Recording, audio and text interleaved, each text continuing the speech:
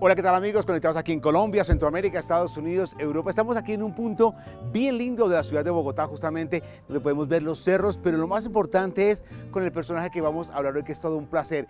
Es uno de los actores icónicos de nuestro país, con una experiencia impresionante en cine, en televisión, obviamente en comedias musicales, el Café Concert, un hombre que es melómano 100%, con una vida bien interesante, con una vida que sin duda alguna para todos puede ser un ejemplo maravilloso. Les habla el señor Alberto Saavedra. Albertico, es todo un placer, además en tan buena compañía de la nieta que es Sonia Catalina. ¿Cómo estás, Albertico?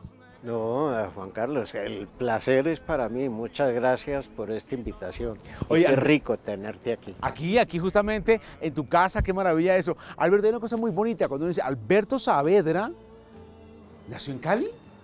Sí. ¿Caleño? Sí. Ay, Sí. Todos pensamos que era rolo bogotano de Ajiaco y no, es caleño, de la capital mundial de la salsa. Qué bonito eso. Sí. ¿Y esa historia cómo es? ¿En Cali? ¿Por qué en Cali? Bueno, cosas de la vida, ¿no? Y allá me crié, allá pasaba entre Cali, Bogotá, parte de mis estudios los hice en Bogotá, resto los hice en Cali, incluyendo Universidad del Valle. Hay una cosa muy interesante que muy pocos saben, es que Alberto también es cantante.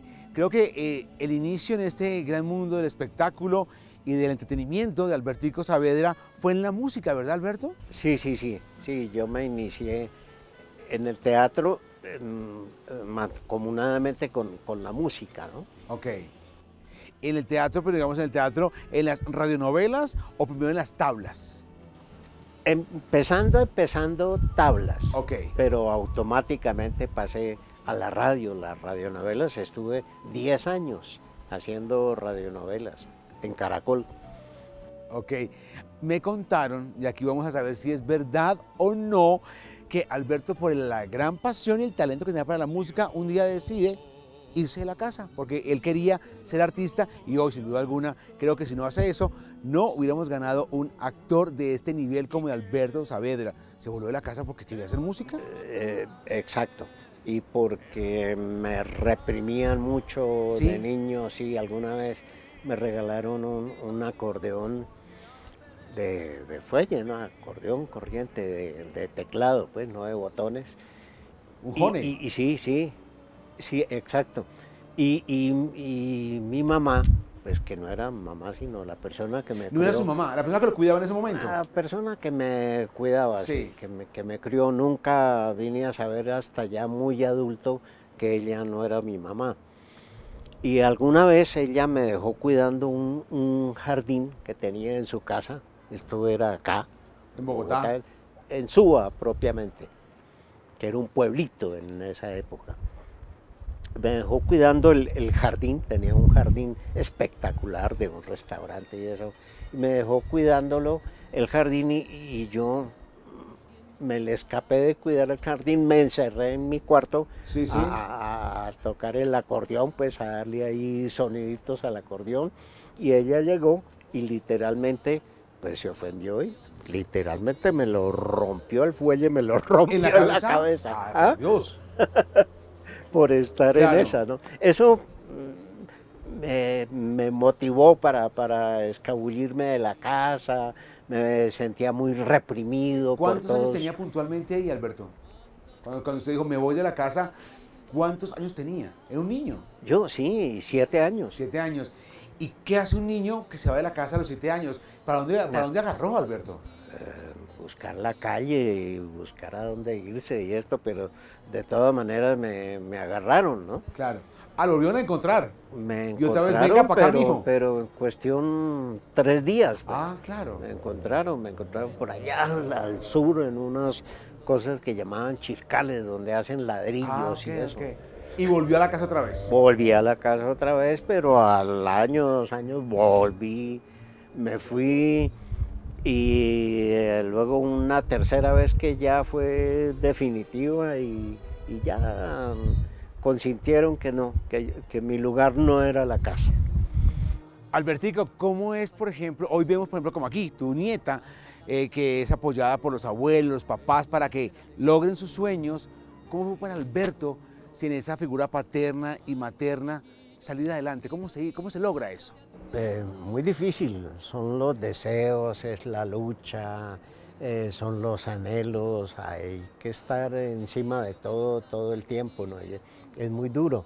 Ahora que tengo mis hijos, mis nietas, entonces veo cuán importante era esa ausencia y tener ese apoyo, entonces eso se me vierte a mí en los deseos de apoyarlos en todo, porque yo creo que la obligación de uno como padre es apoyar a sus hijos en todo, respaldarlos, darles entusiasmo y todo, ¿no?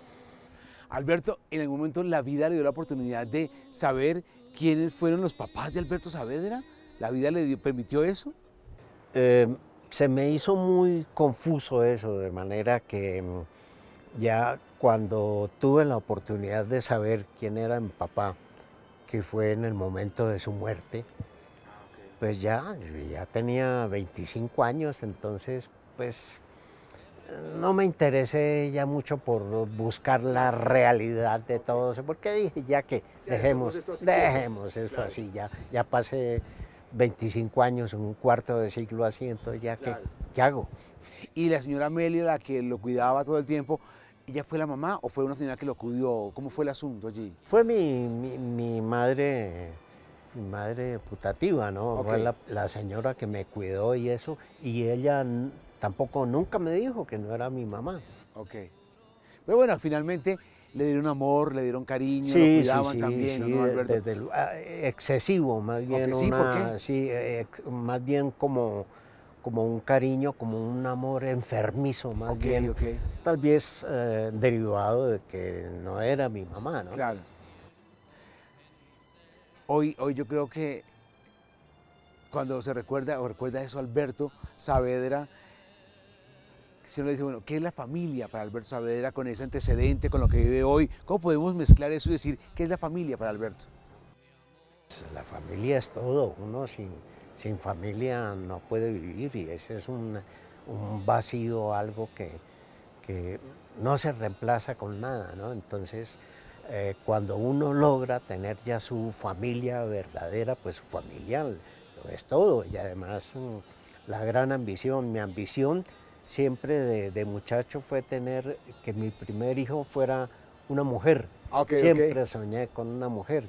Y fue un varón, porque fue Mario. Fue un varón, sí, claro. que tiene ya 54 años. Que vive en México. Que vive en México, sí, es un escritor y un periodista, persona muy destacada, muy brillante. Y luego después vino César. Otro hijo ya de mi matrimonio. Que vive en Estados Unidos. Que vive en Estados Unidos. Él tiene 2 hijas, o sea, mis otras nietas. 2 nietas más que son gringuitas. Y luego por fin llega la niña. Y luego por fin llega la niña, la mamá de esta muñeca hermosa que es la nieta consentida de Albertico. Que es la nieta. Ay, qué cara por obvias que razones, tienes. porque además es la única que está conmigo. Claro.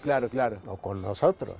Y creo que es ver la cara de Alberto con esta nieta aquí justamente en el canto, la cara de esta bella mujer que es Sonia, esa pequeñita, uno resume, esa es una familia llena de amor, de valor, de respeto, es lo que tiene hoy Alberto. De todo, además que la vida yo creo me compensó todo lo que me había faltado, me compensó con mi familia verdadera, ¿no? Con mi esposa, con mis hijos, con mis nietas, o sea, me compensó con creces todo eso.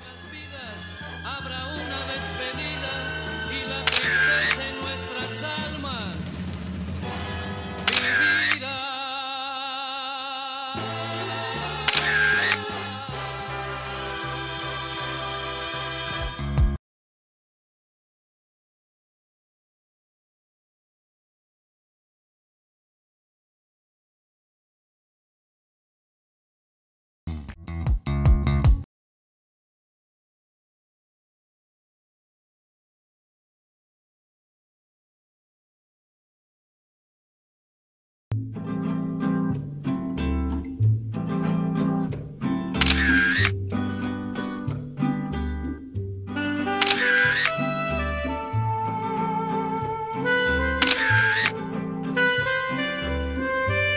Cuando uno ve esa historia bellísima, tenemos que hablar justamente de muchos personajes, pero en uno especial, la vida de Alfonso López Pumarejo Y tiene una historia muy bonita. Alguien llamó y le dijo a Albertico, oye, ¿qué personaje? ¿Cómo fue esa historia?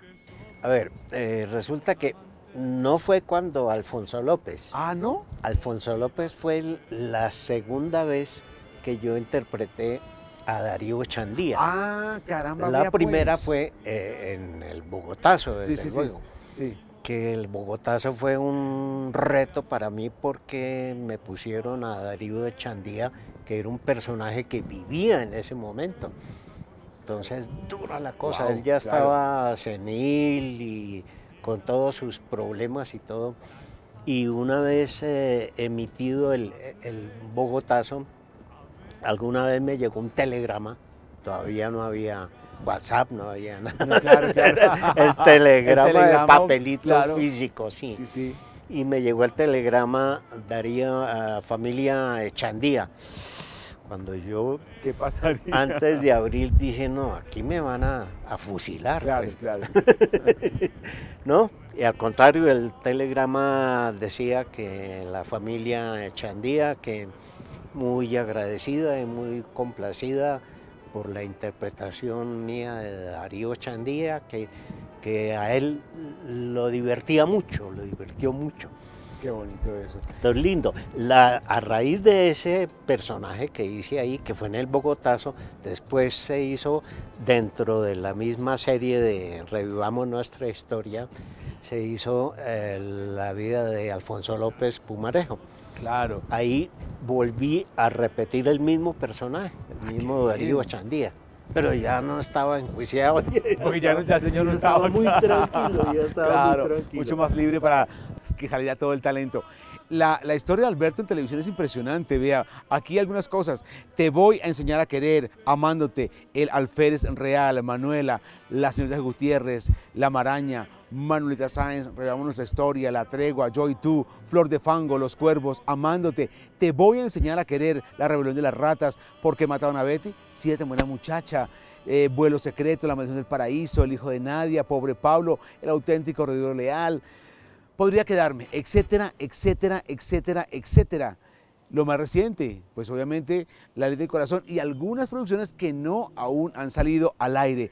Alberto, si uno hace ese recuento en la historia de Alberto, creo que ha sido muy bendecido también, pero digamos hoy, como muchos actores en Colombia, hace falta que sea más movido el tema de los llamados, de la oportunidad en televisión. ¿Cómo siente eso hoy? Eso con mucha tristeza lo recibo y pienso que el medio en ese sentido ha sido desagradecido conmigo, ¿no? Ingrato, Sí. ingrato. Pero pues, ¿cómo más lo puede uno recibir? Desde luego, yo me siento activo todavía, pienso que puedo dar mucho más todavía para el medio. Entonces, pues eso lo recibe uno un poco mal, pero pues es la vida, ¿no? Y es el sistema televisivo que también ha cambiado, la forma de contratación, eso hace que se estén relegando los actores veteranos. Pues Albertico, ojalá eso cambie porque vemos que los actores como usted, que es un grupo grande en Colombia con una experiencia gigantesca, deben tener más oportunidad en la televisión colombiana. Además creo que una figura como Alberto en cualquier producción es garantía de éxito porque es una experiencia gigantesca. Creo que eso debe cambiar y así debe verse, ¿o no? Sí, desde luego. Tendría que ser así, claro. ¿no? Pero pues lo que te digo, el sistema de contratación ha cambiado mucho, ¿no? A veces uno siente como que les da temor contratar actores de la tercera edad, digamos como yo. Pienso que también sea como eso. Bueno, ojalá que eso cambie, pero creo que una cosa que no va a cambiar nunca es ese amor y respeto que tiene Alberto por el público, pero también por la música. Alguien me contó que tenía una colección gigantesca de LPs. De LPs. Más de 600 o 640 por ahí. 640. Ajá, y le di el número perfecto. Uy, ¿Viste? Lotería, Cata, que soy lotería. bueno para los números. Cata me mide ese río, claro que sí. Cata no se despega al abuelo, es un amor así maravilloso. Bueno, ¿cómo se hace esa colección de LPs, Albertico? A través del tiempo, yo desde que empecé a coleccionar LEDs desde más o menos desde el 1960, Ok. Entonces desde ahí compraba, muchos me regalaban y siempre los iba numerando. Numerando, claro. Claro, claro. Amén, de discos de 78, de discos de 45, que ya no es mayor cantidad, ¿no? Mucho de eso quedó en casetes, Ok. pero pues el cassette ya no se usa, entonces tampoco hay forma de grabarlos todos. He estado tratando, aunque inútilmente, de digitalizarlos. Porque me contaron que le mandaron un juguetico de Estados Unidos Un para esa juguetico, tarea, Albertico. exacto, que es un digitalizador que se conecta al computador y entonces ahí se van digitalizando. ¿Y cómo va con esa tarea? Paré un poco porque es muy dispendioso y también luego me di cuenta que era como inútil porque en YouTube consigo todo. Claro, es que ya el mundo de la plataforma virtual, ahí está toda la información que uno necesita, ahí a la mano. Exacto, Claro. exacto. Entonces Pero bueno, ya como por pero- goma, hacerlo por goma, por Sí, tener sí, la sí, música sí. guardadita. Sí, desde luego que sí. Pero, o sea, creo que cuando se es melómano como Alberto, también bailarín y el hombre gozó muchísimo, pero es un gran melómano. ¿Cuál es esa música preferida de Alberto, la que cantaba? Dice, hoy mi música preferida es esta, ¿cuál puede ser? Yo soy romántico por excelencia, Sí. entonces todo lo que sea música romántica, boleros, baladas en general, música orquestada siempre me fascinaba coleccionar. Temas de películas, pero de las bandas originales de las películas. ¿Alguna en especial? Los conservaba así, por ejemplo, tengo toda la colección de Francis Lake, que era de las películas que venían de Vivir por Vivir, Un hombre y una mujer, Love Story, todo eso. Tengo las bandas originales que venían en long play. Claro. Eso me gusta mucho y eso sí ya es difícil de conseguir. Claro, nosotros ya somos joyas que sin duda alguna tiene Alberto gran colección de estas. Alberto, ¿y para la bailada qué tal? Porque buen melómano, pero también para bailar. Malo. ¿Sí? Yo se lo voy a preguntar a Cristina, que es la esposa, cómo le va bailando. Sí. Alguna vez un compañero tuyo, Sí. Juan Carlos, Sí. el que vive en Estados Unidos, Juan Carlos Rueda, él decía que yo tenía 3 pies izquierdos. Con Alberto tuvimos la gran privilegio, pues para mí fue un privilegio trabajar con Alberto en varias comedias musicales. Sin duda alguna también ha hecho muchos café concert, comedias musicales, y creo que ese es un mundo muy lindo, ¿no?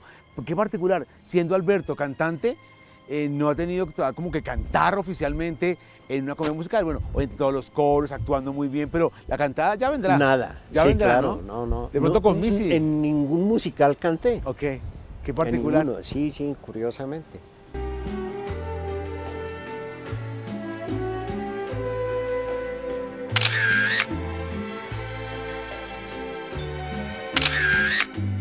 Un atardecer en el mes de abril.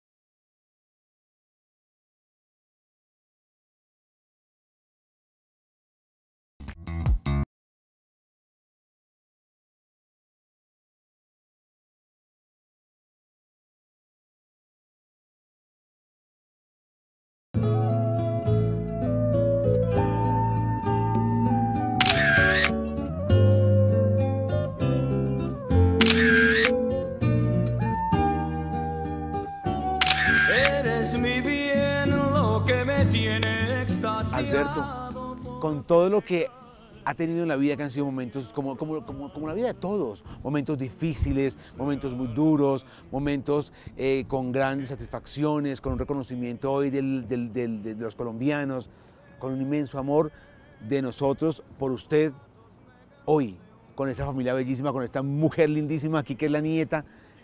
¿Es feliz, Alberto? Totalmente, y como te digo, es que a estas alturas de la vida tener la familia que tengo y cómo me ha llegado con todo este trasegar y con todo ese deseo de familia que yo tenía desde niño, pues entonces, ¿qué más me puedo sentir? Requete feliz, no feliz, requete feliz. La vida, como te dije antes, me compensó todas esas falencias, todas esas carencias que tuve de joven, ¿no? Claro. Alberto, ¿qué quiere hacer hoy? Porque como vemos, un hombre activo, perfectamente lúcido para hacer cualquier papel que un director le ponga. ¿Qué quiere hacer Alberto hoy en la televisión, en el cine, en el teatro? Que suene el teléfono y le ofrezcan ¿qué, Albertico? Que me ofrezcan lo que sea. Lo que sea, pero que me Lo ofrezcan. que sea, yo no puedo poner, si aún sin poner condiciones no recibo nada, pues, si pongo condiciones menos. Entonces, no, yo quiero Pero si, permanecer claro, activo, morir activo, seguir trabajando en lo que he hecho toda mi vida y desde muy niño, morir así. O sea, quiere morir en un escenario, frente a una cámara de televisión. O sea, eso es sueño. Exacto, Es sí, sueño. morir al pie del cañón. Pero un personaje que diga, bueno, quiero hacer un personaje así, con este perfil, es mi gran sueño, lo he pensado, lo he delineado inclusive. ¿Cuál puede ser? No tengo así uno en especial. Para mí todos los personajes son lindos y soy de los que piensa que no hay personaje pequeño. El pequeño lo hace uno. Yo creo que el personaje más corto, más pequeño, lo puede uno engrandecer. Y me pasó durante el ejercicio de mi carrera que muchas veces me daban personajes que era para 1 o 2 capítulos nomás y se me crecían enormemente. Por eso digo, no hay personaje pequeño. El pequeño es el actor. Claro, yo aquí en Minutos tenía la lista de algunas de las tantas producciones que ha hecho Alberto Saavedra. Pero yo creo que también se queda de pronto un personaje guardado en el alma de tantos y tantos que son. La lista es, de verdad, es extensa. Creo que esos actores que más ha tenido producciones importantes en nuestro país. Pero un personaje que dice, ese como lo recuerdo, lo añoro todavía, me encanta. ¿Cuál es ese personaje de tantos? Muchos y por diferentes razones. Digamos, personajes que recuerdo con cariño y es porque a mí toda la vida me ha gustado trabajar para niños. Entonces, en la obra del vampiro, Ok. y posteriormente en Vampiro Manía hice un personaje que se llamó Orca, ¿no? Ok, claro. Era el segundo ahí de Drácula, ¿no? Entonces, ese personaje, por lo que le llegó tanto a los niños, me tomó mucha satisfacción y lo recuerdo con mucho cariño. Otros personajes, por el hecho histórico, es del personaje que hablábamos ahora, de Darío Echandía, ¿no? Claro. Que fue un reto enorme y me dio muchas satisfacciones. Y después, pues otros personajes que he hecho en novelas, como por ejemplo Amándote, que hice un personaje que se llamaba Cándido Pedrosa, Claro pero que le sí. decían Tatico. Tatico. Y después de tantos años, todavía en la calle la gente me ¡Hola, recuerda Tatico! por Tatico y por Buenísimo. Tatico. Sí.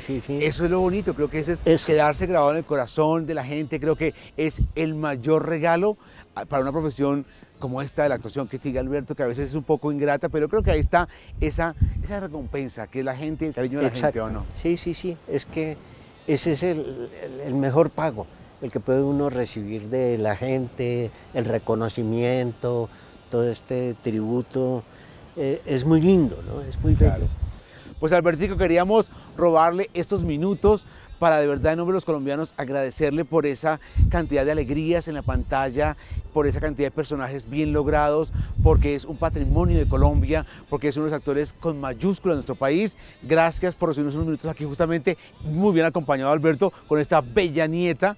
De verdad, gracias. Ha sido todo un placer por estos minutos, Albertico, y da todo el respeto y el reconocimiento de los colombianos para un actor como usted. No, muchas gracias y gracias a ti por invitarme a este programa. Ok, Albertico, gracias.